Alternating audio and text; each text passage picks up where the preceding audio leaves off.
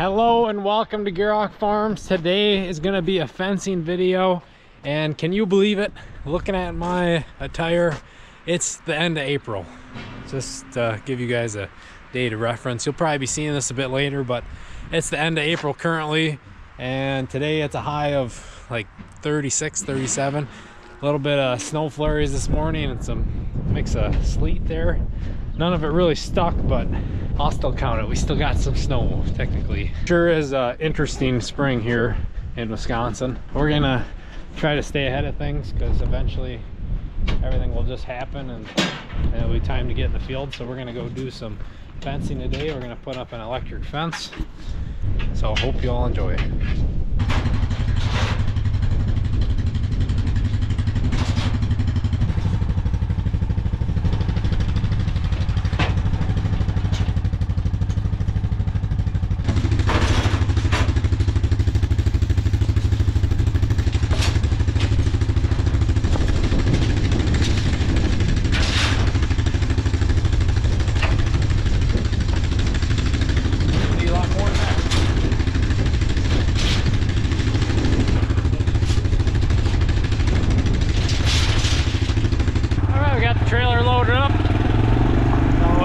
This project, myself, Owen, and then my dad.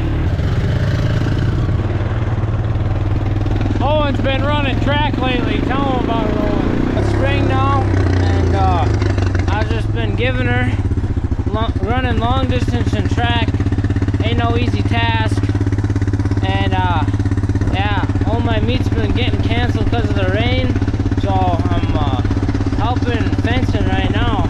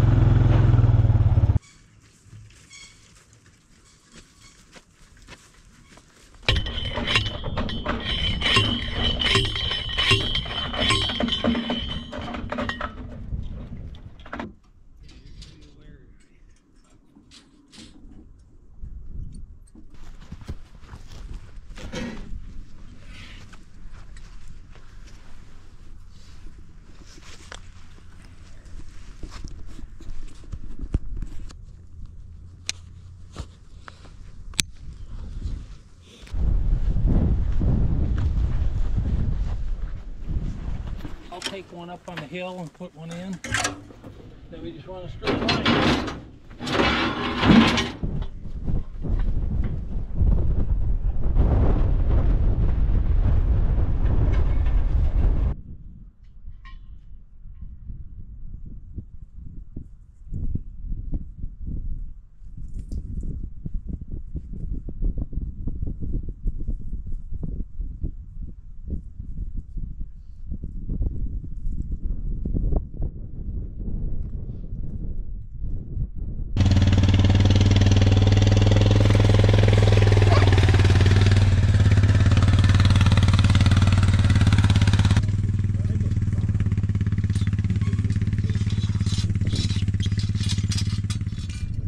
Start of this fence is kind of strategic, and then once we get over the hump here, then it's a fairly straight shot to where it will reel out really nice and we'll be able to make some pretty good progress.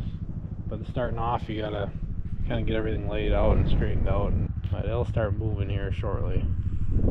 If you guys want to know any of the details about the equipment we're using or the posts we're using, we have a video from I think last year around this time where we went through the tools and the type of posts and things we use for our temporary electric fence. We like to rotationally graze, I guess you could say, in a way, where this field we're on to the right there, that'll be hayed for first crop and harvested as little square bales, and then the rest of this field on the left here, that'll be all pasture. And then after first crop, then the stuff on the right will be pasture for the rest of the year. So they got plenty of nice grass on the rest of the pasture to start off.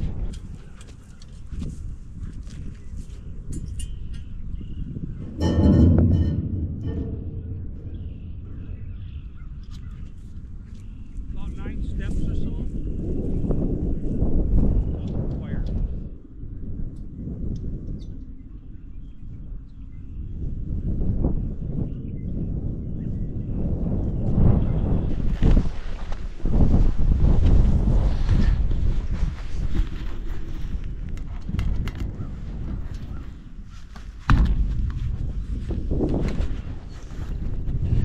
And if we do it like this, we don't need any clips,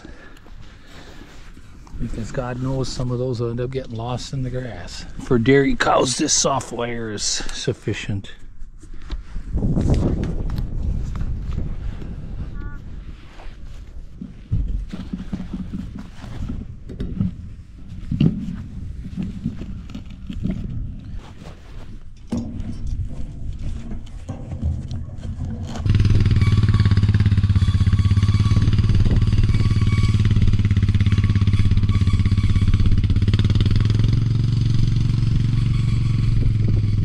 Yeah, so we'll kind of go in long sections like this. As you can see, Dad got way out ahead with a T-post, and now Owen's driving to him. But Owen's got to make sure that that wire stays out from under the four-wheeler so that he doesn't catch it and break it off. And then we keep a pile of our electric fence posts back here. We space them out every about 9-10 steps. And that gives us some pretty decent spacing on our long stretches. But like I was saying, on our corners and the end of the fence, we like to stack it up a little bit more. I like to put a T-post every so many yards, especially on like hilltops, to help strengthen that up. Get the sag out of it, and then we got a nice straight line to walk along. Keep our fence nice and straight, and now we run our post.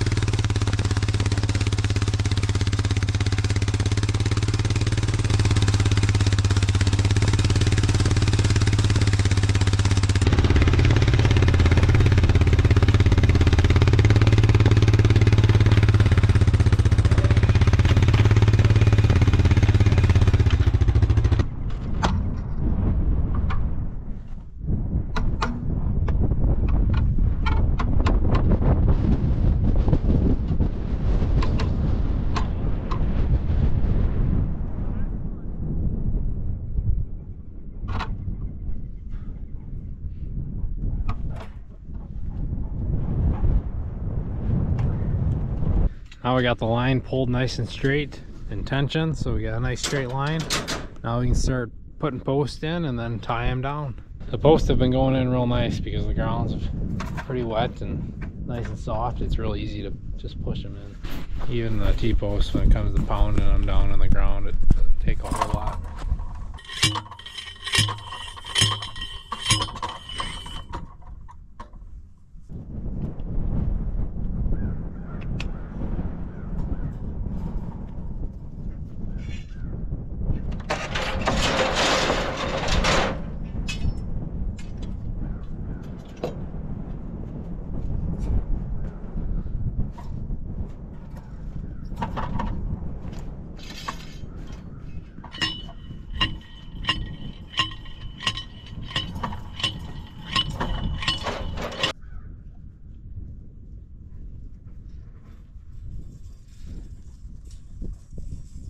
wouldn't quite make it.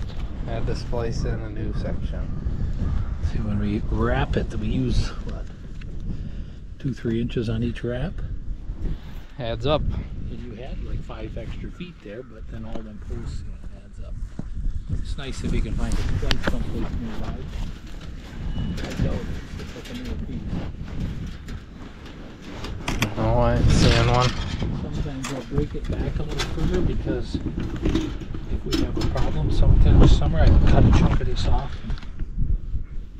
Another cool trick we want to show you guys. I just had the trouble here on this T-post getting this new clip on.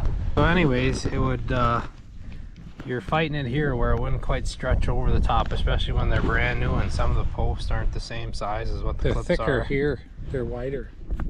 There's a lot more iron in here. So if you have these clips and T-posts and you can't quite get it around this back edge here to snap it on, Dad, you don't have fingers like I got. Yeah. Then see, I just figured this out here up there, because we just bought a bunch of clips again, but I hook it behind there and then you push here and pull here. Now that one came pretty easy, but the first time it really didn't. Probably, see, what happens is this little kink eventually will start to straighten when the sun hits it and everything. So your other clips almost act as like a pliers or a tool to help stretch that enough. Yeah, just a little trick for those of you that don't have those real strong hand fingers, and you can use that, pull that behind, because you're going to have more of these anyway. Yep. It's being resourceful. We're using what we have. Another fencing tip. Yeah, instead of having a whole other tool of some sort. How many feet or how many yards do you think this electric fence is? Say we're, well, because we're not perfectly straight, because it kind of curves and up and down, we're a good 1/4 mile. We're over 1,000 easy. This is the easiest stretch because it's straight, and then now there's no grass yet. See, so what'll happen is the cows will graze there. This will be growing up as hay, so we get to what, mid-June, or whenever the weather's fit, we'll cut this, make this for dry hay for calf barn heifer stuff, and then we pull this out. So then the cows from the permanent pasture, which is up here where it's more hilly and crooked and stuff, they used to work a lot of this too, way back in the 40s, 30s, 40s. There's some small fields and top of the hill and some pockets, but there's some sand moles in here and stuff. There's a pond over there now. That's kind of our program. And then through here, we got this big highline post that I put in here way back. You don't remember me putting this in. Nope. You probably weren't here yet. But this used to be the old line fence between my farm and what this 40 was part of another farm that went up through here.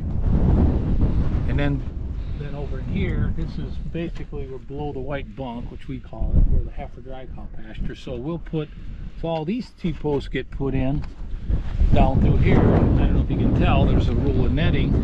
It's right in there. Yeah, that's a roll of netting, which rolling it downhill, you gotta be careful, don't take off and go the wrong direction, but we roll that out. And I suppose between 3 of us, it takes a little longer than this, but we don't put electricity on it. So that divides my heifers and dry cows from my milking. Yeah, so the heifers and dry cows get this side, and then the milking herd gets that side. So what it is, it's just another pasture as the summer wears on, because the biggest punch of grass is going to be May, early June. By the time you get to July, we got the hay made, and then sometimes if it's raining pretty good and there's plenty of other grass, we'll let this grow up a little bit. It's like a new treat for them. Yeah, spreads out the grass over the year. It extends their pasture, so yeah, that works really good, because this is such a hilly up and down field too, and that really works well. And then down in there, it's a little bit wetter, kind of lower ground, so if we get a drier summer, that usually puts out pretty good. So that's always something extra. There you go. There's a little bit of a fencing tip and update, but we're gonna head back to the yard, grab some posts, and then unload the trailer.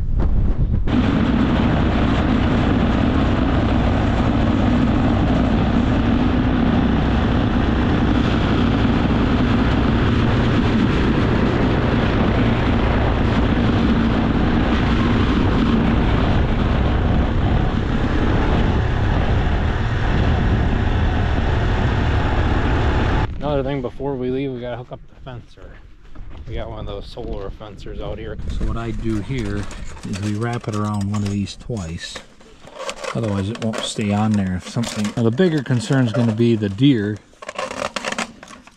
The deer are going to run through here and maybe they'll see it, but the first few days really. So I don't think the cows are going to be. It'll be probably at least a week before we're able to put the cows here. But what happens is it usually always works out like this. About the time we can start going back in the fields planting corn and oats, that's when it's time to put the cows out. So we just have to open the gate, and then I have to take the four-wheeler and check this line to make sure it's all up. Might check it before then, but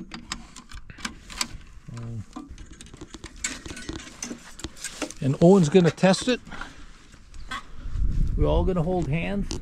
All right, so show them how Dad's gonna test the jar. Yeah, I just got plastic handle on this thing, and Hope it doesn't I zap touched the you. wire, and if you look real close, you can either hear it or I see a little spark. Now this solar fencer I just took off the shelf in the shop. It hasn't been out in the light or the sun, which charges that a little bit. It doesn't take much for Holsteins. They respect this enough. I think beef cattle, you'd probably have to have something a little hardier. Yeah, if these guys know of any good fencers, let us know in the comments. Because it seems like every couple of years you're buying a new one. Oh, just almost every year now. They don't hold up, and then what they do, I think lightning gets them.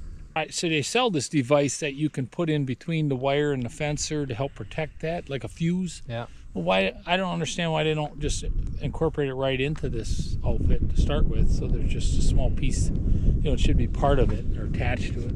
Yeah, so if you guys know of any good solar fencer brands, let us know. We'd be interested to hear. Yeah. Yeah, this is what we find in our farm stores locally, and I mean, for what they're fairly, for what they're doing, they're pretty inexpensive, really. If you had to, it's more when you're moving fences all the time, then you just your power source goes with you. You don't have to keep extending it from your home base. Now another way to test electric fences is to get yourself an electric fence tester.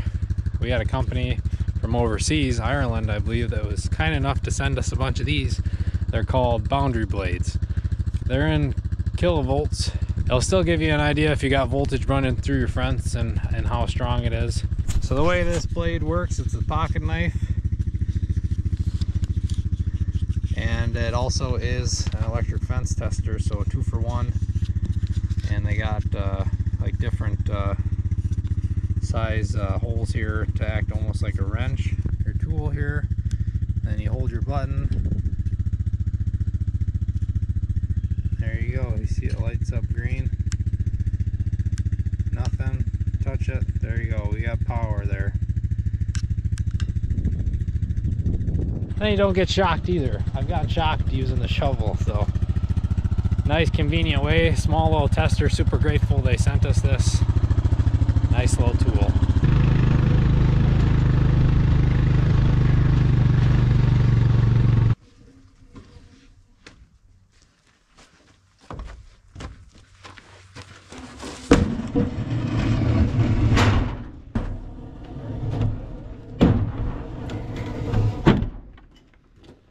So that is going to be it for the video. We got everything put away. Thanks for coming along with that fencing of ours. It was nice to get that done and out of the way. It's kind of a bummer that the weather hasn't been in our favor lately, but soon here. I imagine, well, by the time this video's out, spring should finally be here and we'll be hard at her. If you haven't already, make sure to like and subscribe. And if you want to see more of us, check us out on all our other social media pages like Facebook, Instagram, TikTok, all that good stuff. And also, we have a P.O. box if you'd ever want to send us something. So thanks for watching, and we'll see you next time.